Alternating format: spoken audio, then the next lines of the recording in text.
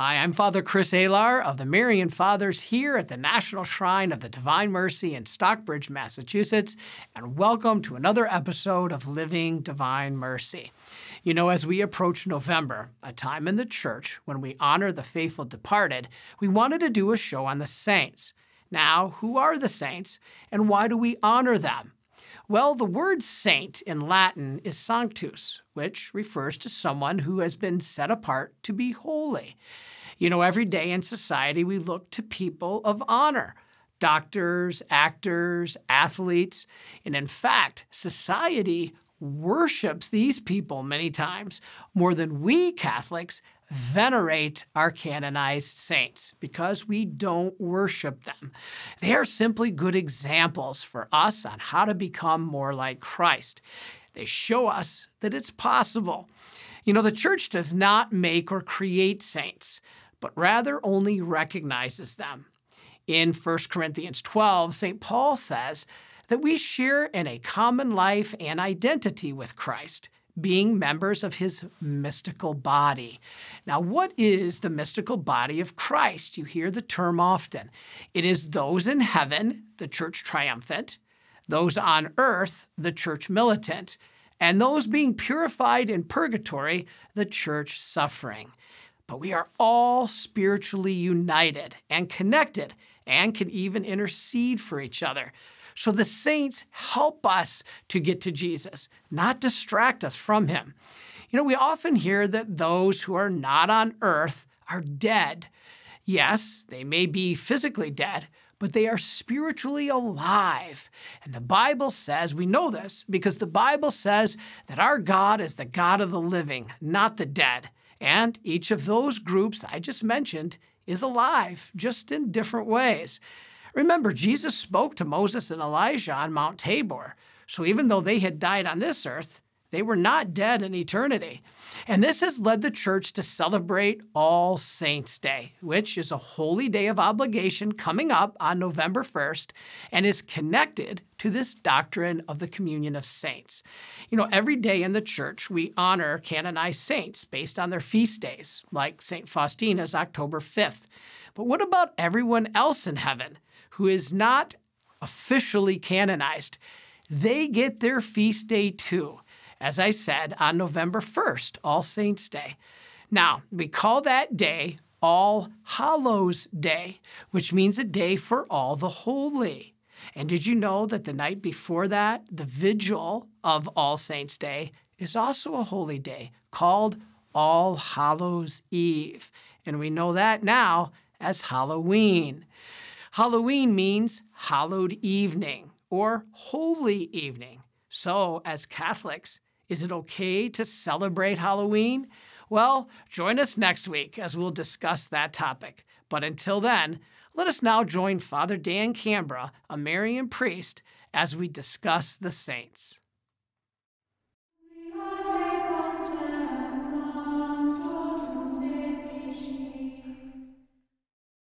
So, Father Dan, welcome. You knew we were going to drag you in for this show. Yes. Because you are our saint expert. So tell us, how did you first get interested in the saints? You know, I can't even think of a time when I wasn't interested in saints. In my grandparents' homes and in my parents' homes, there's that gallery wall that everybody has with all the relatives. And in and amongst all the relatives, there's St. Anthony and, St. Francis. And you're like, Mom, were they our relatives? Well, I had two cousins, distant cousins, that I knew were Franciscans. So what would you say is our understanding, or what a Catholic should understand a saint to be? Well, again, I look at my childhood, and I was told saints are our heroes. Good examples. They're the people that we're supposed to look up to. Mm-hmm. We're supposed to follow their example because their lives interpreted what they understood the gospel call to holiness was about. They basically heard the same gospel that you and I hear Sunday after Sunday, and they said, how does this apply to me? And the Latin for saint is sanctus, which means set aside to be holy. Set aside to be holy, which every single baptized Catholic is called to do. And I shouldn't just say Catholic, it's every baptized Christian is called to be holy by that baptism into the life, death, and resurrection of Christ. I no longer live, but Christ lives in me, as St. Paul would say. Very good. So we try to live a life that is as close as possible to Christ's life. But every one of us is unique with different gifts and talents, and every one of us is expected to interpret the gospel message in the way that suits our personality, our intelligence, and whatever gifts or talents we have. So, Father Dan, we always hear from non-Catholics that Jesus is the only mediator. And I always answer, yes, Jesus is the only way to the Father. He said that. But there's many ways to Jesus. So tell us a little bit about this mediation and why the saints can be that. And the whole idea of why do we have different mediators is precisely because all of the different saints put a different spin on how to follow Jesus. Some saints were teachers. Some saints were college professors. Some saints were religious women. Some of the saints were people that lived an active life out in society. Fishermen. Not the least of which. But, it's important that we realize that sainthood is not limited to certain careers or professions. I remember as a child finding out that St. Clare of Assisi was the patron saint of television. And I was like, there is no way that she'd ever seen a television. And then I found out, yes, she had a miraculous experience where a hole in the wall of her cell opened up and she saw Right, because she couldn't make it to Mass, where if some of our viewers might know this, she wanted to go to Mass, but she was unable to attend. So Jesus had it literally broadcast to her right on her wall. But Father Dan, what's the purpose of a relic, and what are some of the favorite ones you have? Well, one of the difficult issues with trying to explain to people the importance of relics is that nowadays we all take pictures every day with our phones. And before that, we had photographs of all sorts of significant people in our lives. But the truth of the matter is, photography is only about 150 years old. And before that, the only way that we would have a connection with somebody who had passed would be a relic. Yeah. To get back to the idea, why do we have relics? Well, in the first couple of centuries of the church, we had the bones of martyrs. And goodness knows, many of the first century Christians were killed in all sorts of horrible, torturous ways. But even the earliest of the popes were very desirous of keeping the bones of the martyrs with reverence, because they were the examples of Christian courage. They were the meek and the humble who inherited the eternal earth, which is in glory with God. Now that brings us to our last question, and perhaps our most important, Father Dan, and that is, why do we Catholics pray to saints? You're worshiping them. If you weren't, you would go directly to God. All right. Now, I saw an interesting comment or story on Catholic Answers, and it says, to pray doesn't mean to worship. It doesn't. It actually means to ask. And they use the example of the courts. The defendant prays that the court will be lenient. Well, that's not worshiping the court. It's asking the court. So an intercessory prayer is a very important part of our Catholic faith. But Father Dan, how do we answer those who say you're worshiping the saints if you're praying to them? Well, we ask other people to pray for all us the time. As well. Yeah. I mean, I know you've asked me to pray for your parents. I've asked you to pray for my mother.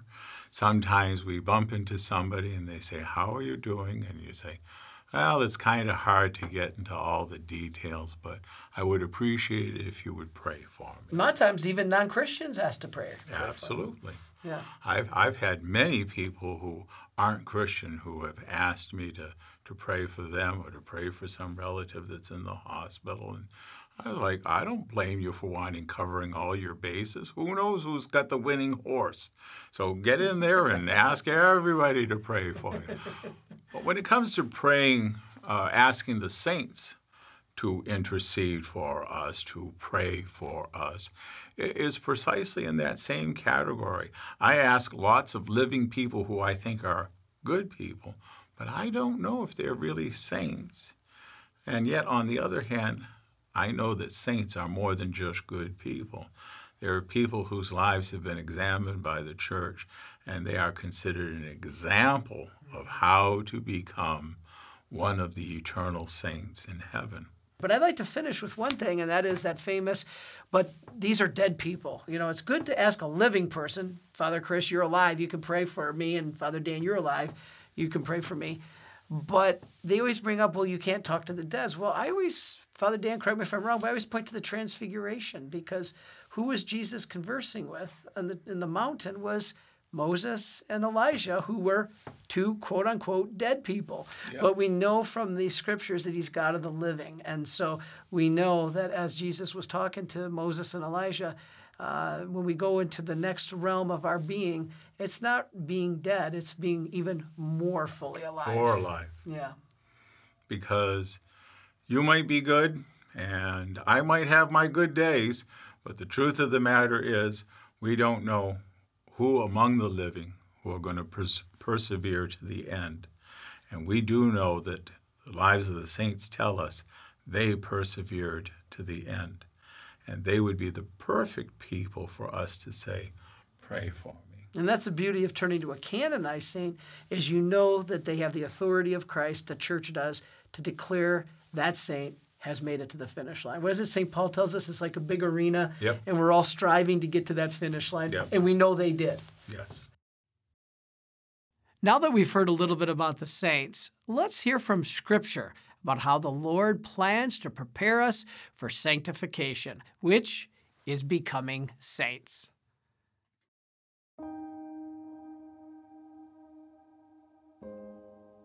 From the book of Hebrews. Strive for peace with all men, and for the holiness without which no one will see the Lord. The meditation on the passage. Only holiness can enable us to enjoy the full light of God's presence in the next life. If we went to heaven still clutching our sins, even venial sins, our vision of God's goodness would be clouded, and we would want to hide from His presence. But our Lord wants us to enjoy His love and glory forever, so He will do everything He can to prepare us. As St. Paul says, "This is the will of God, your sanctification." St. Faustina assures us that Jesus is eager to help us reach sanctity. She writes how very easy it is to become holy. All that is needed is a bit of goodwill. If Jesus sees this little bit of goodwill in the soul, He hurries to give Himself to the soul, and nothing can stop Him. Neither shortcomings nor falls, absolutely nothing. Jesus is anxious to help that soul, and if it is faithful to this grace from God, it can very soon attain the highest holiness. God is very generous and does not deny His grace to anyone. Indeed, He gives more than what we ask of Him. Faithfulness to the inspirations of the Holy Spirit, that is the shortest route. You know, the Lord sanctifies each of us in different ways. And one of the most special ways that He does it is as a suffering servant. Let's hear now a very touching and moving story about a little girl that our Lord asked to be a suffering servant. Courtney Lenneberg graced our world with her presence for 22 years. She was a beloved daughter and sister whose life was a constant witness to love amidst trials. Courtney was a beautiful burden. She was a total gift. The reason is because I look at her with an eternal perspective. I don't look at her as how the world looked at her. And so what was her job? Her job was to love, to give it, and to receive it. So she was born perfectly fine, but she had a seizure disorder. When she was 5 weeks old, it was the day of her baptism. She began to kind of shake and make an odd noise when she was actually being baptized. We ended up in the hospital, and she was diagnosed with a seizure disorder. She continued to have seizures. When she was 7 months old, we agreed to give her a medication that would hopefully stop the seizures. Unfortunately, what we didn't know was she was allergic to one of the ingredients in the medication. So not only did it not stop the seizures, but it made everything worse. She had a brainstem seizure, almost lost her life. By the grace of God, she survived, but she lost her sight, and she never surpassed 7 to 9 months in development after that. Mary and her husband spent the next several years consulting doctors, attempting to fix Courtney's medical problems with no success. When Courtney was 7, the Lennebergs went on a pilgrimage to Lourdes. So we show up in Lourdes, and we had done everything we could to be as open as we could to whatever God wanted. Courtney was the first to go into the water. They were preparing her to go in the water, and as they were doing that, they had a little statue of Our Lady, about 6 inches, and they were kind of touching it to different parts of her body, and Courtney swipes it. Courtney simply put it over her heart. And then her other hand, she put on top, and she stayed there. She had a huge smile on her face. And so she goes into the water, she gives a good Irish yell because it was really cold. She comes back around and she's holding Our Lady in the same way. And she's just laughing. She's got this huge smile. And then it was my turn. I step into the water, and the first thing they asked me was, what was my prayer, before they dunked me back in the water. And I couldn't think of anything because I was so cold, and I was thinking about what Courtney did, and I was so discombobulated, I just didn't know what was going on. So I took a deep breath and I closed my eyes, and I heard a young woman's voice, and it said the word acceptance. Just acceptance. And I popped open my eyes because I thought one of the women had prayed that out loud. It wouldn't be until 4 years later that Mary discovered the significance of the word acceptance when Courtney underwent complex surgery. So she goes back into surgery, things go well, and as we're waiting, I read about what the Catholic Church teaches on healing. And they teach 3 things: miraculous healing, healing after a time of suffering, and an acceptance that healing will not happen this side of heaven. And I started praying about it. And then I got it. Our prayer for our daughter, we had 2 prayers. One, that we would hear her authentic voice, the one God gave her, not the Chewbacca version that medicine gave her. And the second was that when he called her home, we would be with her. She would not be alone. And so what we realized that day was Courtney went in the water first. And it was the only time we were open in such a powerful way to what the Lord wanted to do. And we both heard a young woman's voice. And so we believe that that was our daughter telling us that she accepted her job, she knew what God wanted of her, and she agreed. And that she had a mission and a purpose, and it was our job to be her hands and feet. And so I kind of snuggle up to my daughter here in recovery. She's still unconscious.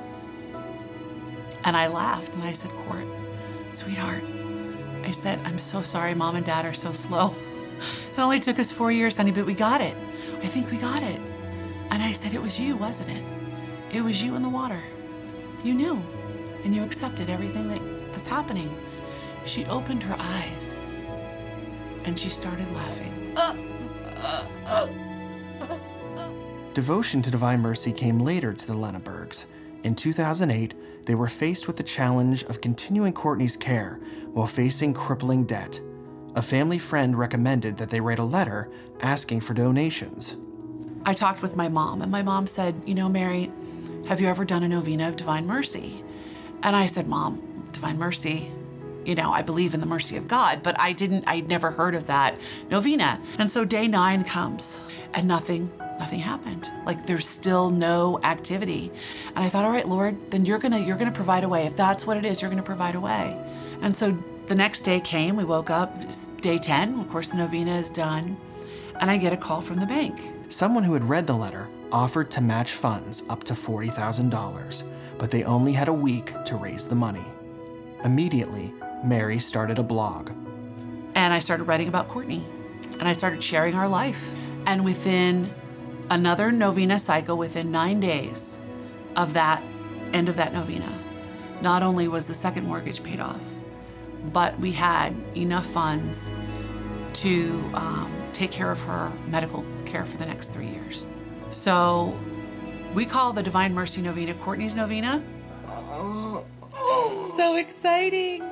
God does not make mistakes. Courtney was us inside out. So we spend our whole life hiding what is wrong, hiding what is broken, hiding what we don't want the world to see. She had no choice. It was all there. God gave us one job: to love.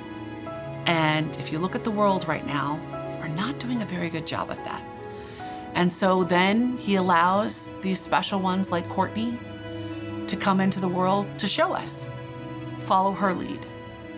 And so we did, because she continues to inspire people. She was the heart of our home. She was the face of Christ to us. Mary still clings to the message and devotion of Divine Mercy. She hopes that those who are touched by Courtney's story will do the same. It's changed our world. We walked through the door of Divine Mercy and we haven't looked back.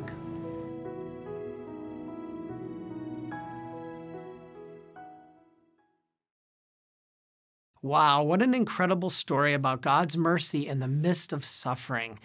Now, if you remember in our first episode, we talked about Kim Marchese, who experienced the tragedy of loss of some of her family in an accident, but one of her sons became a Marian seminarian. Let's meet him right now.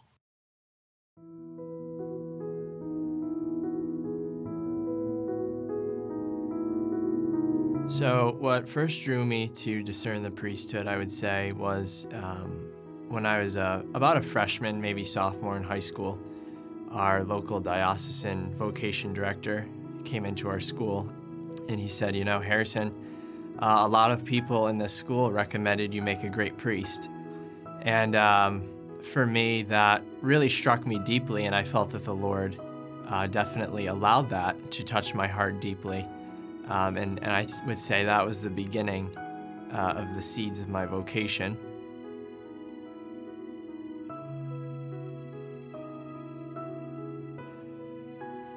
I would say overall the first one, devotion to Our Lady, the Immaculate Conception, and the spreading of making her known as the Immaculate Conception.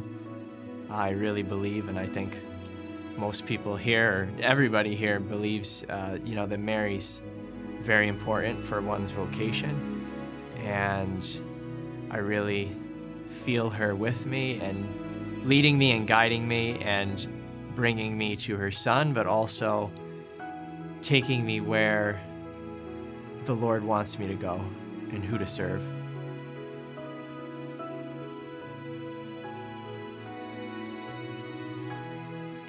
Of course, definitely through the sacrament of reconciliation. Throughout the years, no matter where I've been in my life, the Lord's always been there for me in the sacrament of reconciliation. Also, too, just on a general level of, I think people often tend, and I've seen this in myself, to see God as kind of more of a harsh God or a judging God and trying to live up to his expectations, but I really have seen the Lord tell me over and over in my life that he's gentle and he's loving and he's merciful.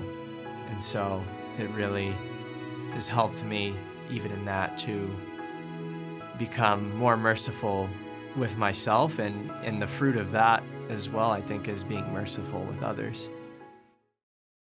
We mentioned earlier that coming up soon is November 1st, All Saints' Day. Let us all now get a blessing from Father Ken Dos Santos regarding this day.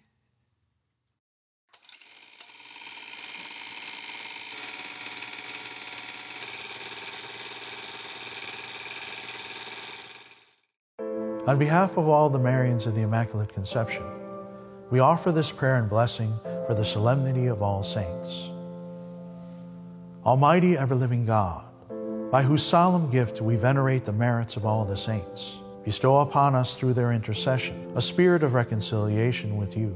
Purify our hearts of all sin, that we might be truly open to the grace of the Holy Spirit, that with the help of all the saints, and through the light of Christ, we might foster a new springtime, faithful to the teachings and traditions of the Church, and resplendent with the example of those who have gone before us, marked with the sign of faith, they who followed always the example of our Lord and Savior Jesus Christ, who lives and reigns with you in the unity of the Holy Spirit, one God forever and ever. Amen. Through the intercession of all the saints, may the blessing of Almighty God, the Father, and the Son, and the Holy Spirit come down upon you and remain with you forever. Amen. Now let's hear more about the importance of the saints as told to us by St. Faustina in her diary.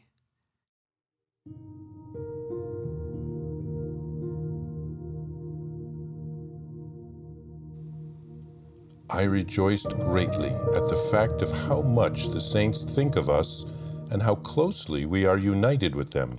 Oh, the goodness of God! How beautiful is the spiritual world, that already here on earth we commune with the saints.